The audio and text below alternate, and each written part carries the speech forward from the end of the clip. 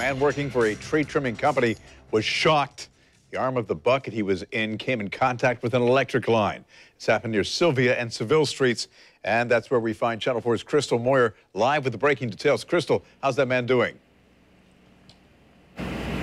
We just don't know right now, Bruce. He was actually taken to Memorial Hospital. I spoke to the manager here on scene, and what he could tell me is that there was an entry and an exit wound. Not good here. Still a very active scene on the corner of Sylvia and Seville Streets in Spring Park. You can see this happened around 10 a.m. This is Shaw's tree trimming service. They were up trying to trim some of those branches when, for some reason, one of the power lines made contact with the boom, and that's when it sparked a fire. The electrical current came all the way down the boom, and the man that works for Shaw's tree trimming service that was standing half in, half out of the truck with his arm on the truck, that's when the shock went through him, and that started a fire around that area. So when that happened, there was also a gentleman that was inside the bucket. He was able to jump out, and he is expected to be okay. So we're still trying to figure out if the guy that was shocked is going to be okay. You can see it's a very active scene. OSHA is out here talking to some of the workers as well as the manager.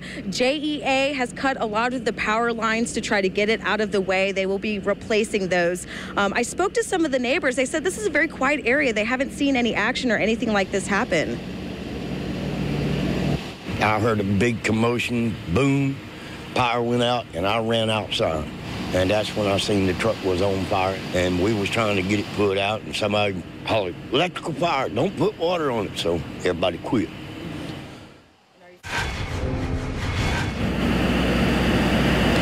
So I just want to zoom in to where that boom is. I did speak with some of the neighbors who are pretty familiar with this electric company, and that part that you see that's burned and charred right there, that is not insulated. So the top part of the boom is insulated, which is probably why the guy that was in the bucket was able to jump out. But that current went all the way down, and that's when it went through the gentleman that was standing near that truck. So we're going to continue to talk to some of the neighbors here. They were able to quickly get that fire out, but we did see JSO come through the scene. OSHA still out here, and they still have to figure out how they're going to get that tree trimming truck out of this way. And of course, it is wrapped right now with some of the other lines, the power lines, as well as the phone lines. So we will keep you updated. For now, reporting live in Spring Park, Crystal Moyer, Channel 4, the local station.